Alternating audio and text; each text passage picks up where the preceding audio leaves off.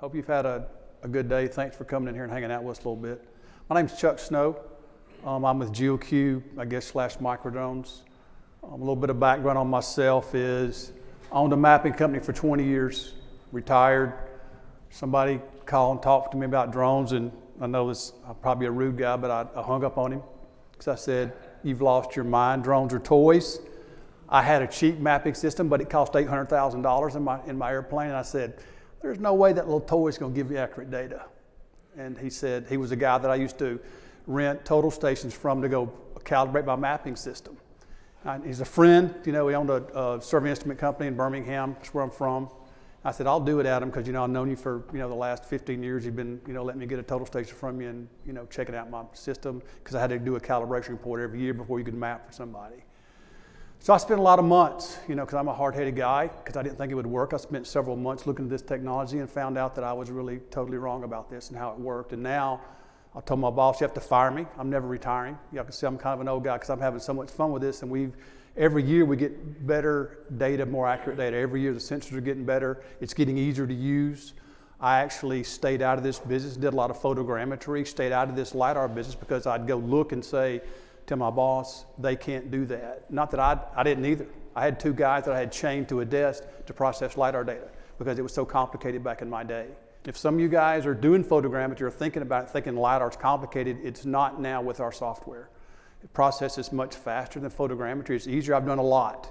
Okay, I've done over 1,000 missions. Okay, so I've done every kind of sensor that's out there. I've processed data myself on, and I am not a smart guy. Everybody out here is smarter than I am, so I'm sure you guys could do it. But LiDAR now is easy in our software. Sensors are easier to use, easier to fly, and most of it's automated.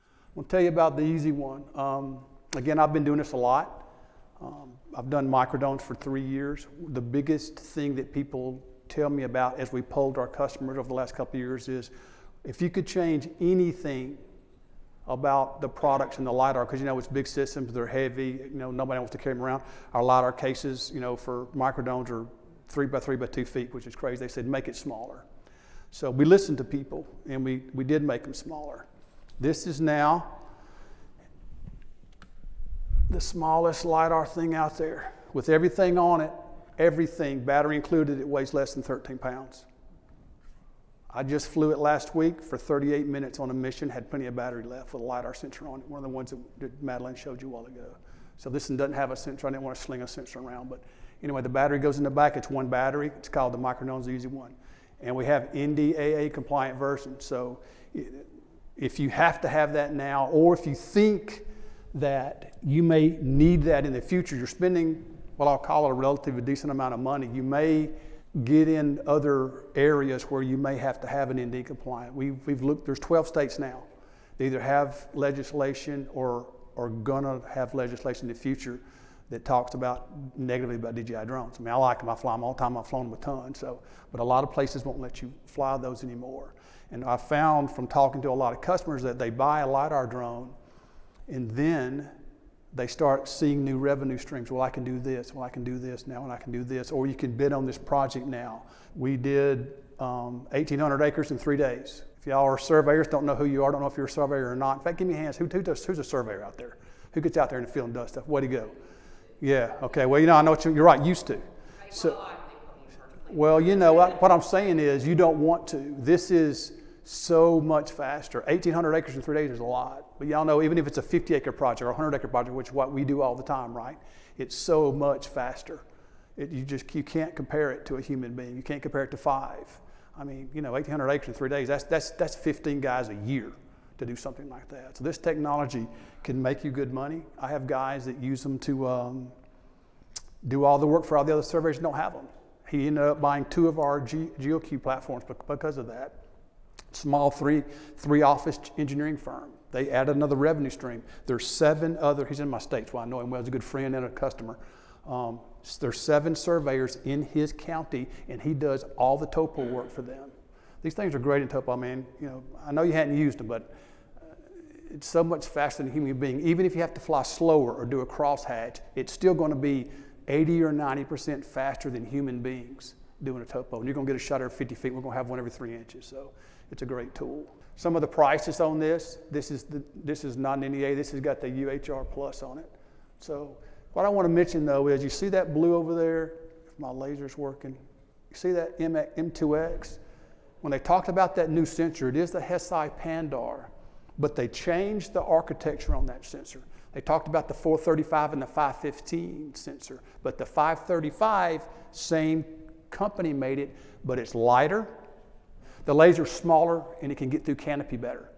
So, and lighter by a pound, that is significant. I'll show you that in some of the specs, but so you can fly longer. So that sensor really works out really well. This is the O one, it's 32, it's still 32 beams, lots of beams to the ground, lots of points to the ground, so it'll still do a fine job. All of these will. Same thing, it's the same sensor you saw a while ago with Malin, it's just on our new system. We also have, through Microdrones, if you crash or something like that, we have a replacement program. You know, it's fine. I know your insurance will work, but we have, believe it or not, we have people that crash every now and then. And it usually takes a while, a month, 6 weeks I've seen.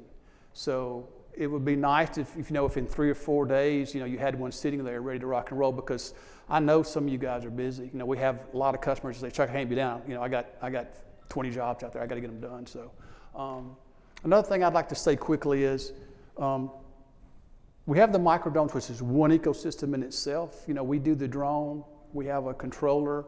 You use an LP360 software. We have a whole gamut of things all the way across the GOQ line. So if you just want software, we have it.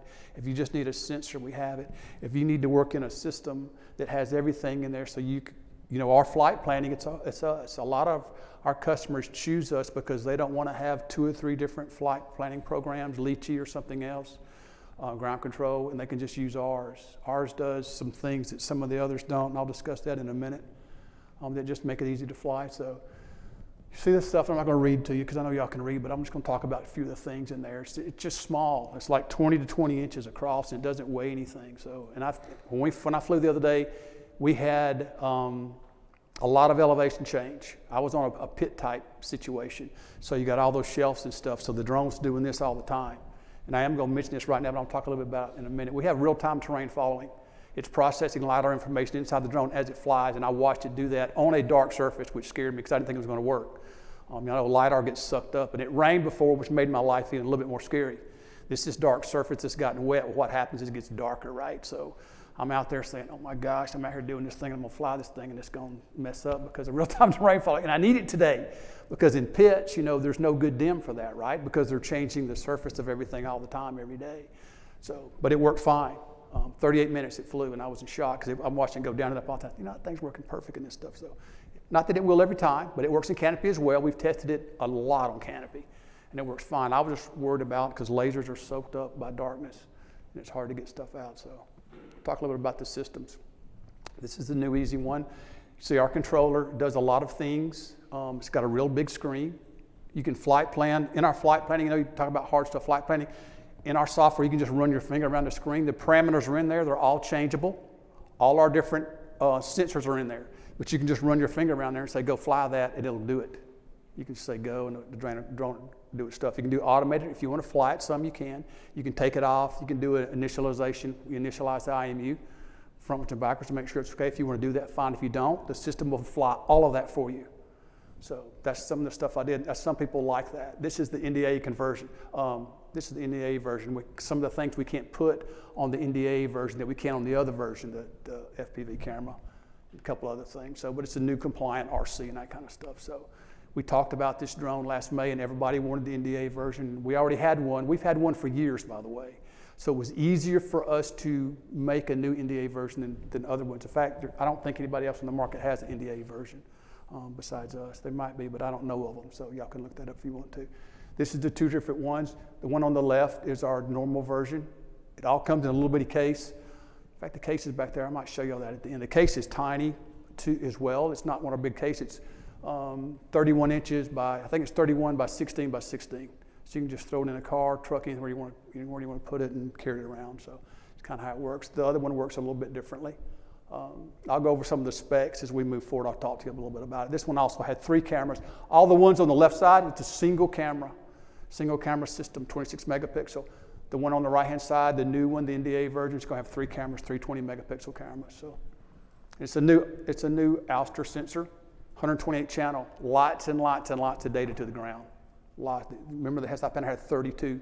This has got 128 channels. It's really slinging a lot of data out there. So anyway, so you should get really, really good penetration canopy, other things like that. So we clean all that stuff up, so get rid of noise and stuff in LP360. That's kind of how that works. This is what it looks like, the new NDAA compliant version. You see it.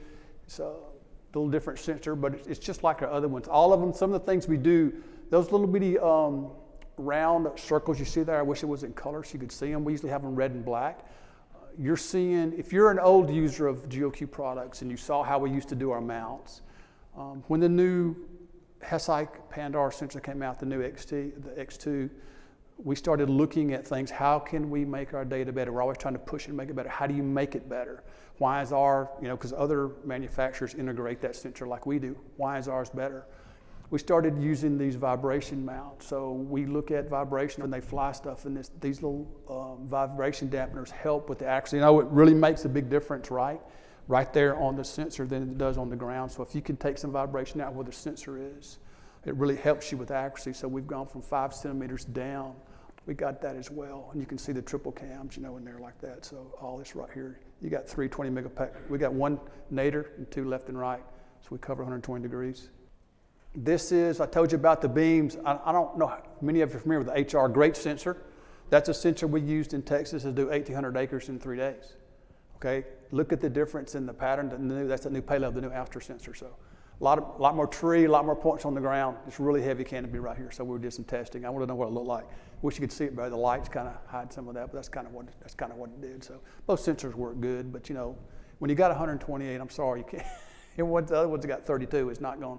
It's hard to compete, right, with all that. This is on a building. This is actually our office, which really says something to me. Building edges are very, very difficult.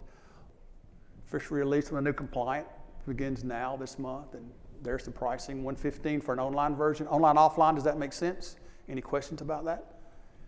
Online, offline, we go with the POS pack to do some directory stuff, and some of them you can't get on the internet. We have DoD clients that can't get on the internet when they process, so we have a special version for them. We have some special things that we change a little bit in there, but they're both NDAA compliant. It is compact, and I got the thing, and I'm going to talk about real-time terrain following. That's not the only thing you can rely on. On the real-time terrain follow, you can use a standard DIM or something and bring that in if you need to, depending on your terrain. A lot of terrain, people in the South, a lot of them don't have anything to worry about. But sometimes in Tennessee, North Carolina, there's some problems, and you might need it. But you can pull in the DIM if you don't want to use that, or turn it off, because it won't work over water. So I know you're not LiDAR over water, but there could be out in the woods, you could have a lake or something that you don't know about. So the drone will stop. It's not like it's going to crash. It doesn't. It just stops and says something's going on here. So you can turn it off and continue if you want to. But the empty cockpit software, a lot of our customers, as I mentioned before, really like that software because it's simple to use, and they want to. They're a large organization, and they want to have spread out across their fleet. Everybody can fly the same thing all the time. You don't have to worry about it. It just makes it easy. Batteries are the same, controllers the same, software the same. You can send information back and forth. It just makes it simple, and it's easy to carry around as well because the case is so small. This is the non-NDAA. It's got a couple more things on it. Some of this stuff has not been turned on. The forward-looking sensors not been turned on these yet, on the EasyOne. But real-time terrain follow, all the other stuff's there. Payload connect. There's some numbers on, if you want to convert that to, I don't care, pounds. I do both. I do metric all the time. But we say 40-minute maximum flight time. Well, I flew 38 the other day with not constant, but almost constant elevation change, and it was fine, which is nuts, because really 30 minutes is pretty much of a standard on small drones, unless you go into some of the watch prisms and stuff like that fly for, an hour and a half, or Harris or something like that. But for a small drone, it flies a long time. I was surprised that it did what it did the other day. So, UHR Plus, lots of returns. Notice it is the M2X, so it is the new sensor, and I'll have some specs in a minute, and you'll see that the difference is about a half a kilo, I think, something like that. Yeah, kilogram. Yeah, it is. It's 5.2. Notice it's 5.2. Accuracy, typically 3 centimeters, which is crazy on these mid-range sensors to have that kind of accuracy now that it does. It's got 1 RGB. It's a 26 megapixel, and we use that Planix APX15. The UHR, it's the old Hesai Pandar. Still great sensors. We have sold tons and tons of these. It's still a great sensor. It's just, everybody's trying to make new stuff, so people like, and a pound in a sensor, that's a big deal. That's a lot of flying time. when they weigh as little as they do. So anyway, you notice this is 5.6 kilograms. So you're talking about a pound, roughly a pound.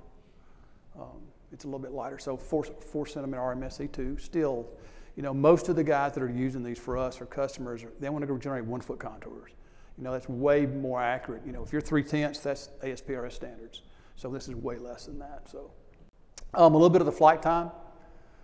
Flight time, overlap. I know this is a difficult chart to read, or it may not be, it is for me. A lot of stuff. We usually fly at 5 meters a second. I don't know what you guys do, but that's kind of a deal for me. I've flown fast. We've flown up to 10. What I tell people is, look, I says, I don't care if it's 3 meters a second, 4 meters a second, or 5 meters a second. I'm 80% faster than a guy out there. And my drone does not need a truck, and he does not need health insurance or vacation. He's ready to go. So, you know, and y'all know, I mean, I work with them. I've been working with surveyors for 12 years. I mean, I like the guys. They're great guys to work with, but they're hard to get people to go outside and work right now. It just is. It's just difficult. I mean, I'm sorry. I work with hundreds of survey companies across the Southeast. I manage the eastern side of the country for GeoQ, and all the guys that I've been working with for 12 years in the Southeast, but now I go up the coast. But it's just difficult. And, you know, and it's nice to be able to say, hey, I got to get this. The money's out there. You don't want to lose the job because you can't do it in a timely manner that the customer wants. And you can, you know, get a couple of drones and stick them out there somewhere and strategically, and be able to do that and make the money and, you know, reap the benefits of being able to have this. Because really, when I look at it and our company looks at this, there's about, in my opinion, 5% market penetration with this. In 2020, I called 100 50-man engineering firms, and 95% of them did not utilize this technology. Why is that? And I'll tell you why, because I talked to all of them, the survey managers, and there was the main reasons they did not was, I bought something, most of it was photogrammetry, and they did not get training on it, or did get training on it, but could not use it effectively because of bad training, right? Because I've done more photogrammetry than I'll ever do with LiDAR, ever. I've trained over 500 people to do photogrammetry projects. I've sold a lot of these systems. So anyway, so they just didn't have it, so they don't believe it. So that's why there's not really good market penetration. So if you do, in fact, get in this business, you'll find that it's very effective, and you're one of the only guys out there who's got it, because there's not a lot of people that have it. Even in the Southeast, it's just crazy. But you can easily, you know, do a couple hundred acres on a battery, you know, flying it, unless it's weird, it's windy, you know, a lot of terrain relief where you have to use a lot of battery, maybe not. Or maybe it's super thick that you don't want to. And what I tell people, I said, look, I don't care really about that 200. What I care about is I'm so much faster than a human being. I'll get whatever I get, and I don't know what's out there, and I don't want to go out there. So maybe I fly at 3 meters a second instead of 5, because I think it's super thick out there. So this is our UHR Lite. It's, you know, it's only 16 channels, so less points to the ground. All it is 100,000 or 200,000. That's what we're talking about. But it makes a big difference depending on where you work or depending on the canopy. Sometimes it's not a big deal, and we have so many people using this. They like it, and they can always, you know, they can upgrade to the other one if they want to. So thank you so much for hanging out with us. We really appreciate it. And if you've got any current customers that are in here, thanks. Thank you very much for watching this presentation on the EasyOne drone LiDAR systems from Microdrones. If you have any questions, please email mason.stiles@microdrones.com, and we'll get in touch with you right away. You can also schedule a meeting at your convenience with one of our helpful representatives from our website, microdrones.com. Simply schedule a meeting today. Thank you, and we look forward to the opportunity to work with you.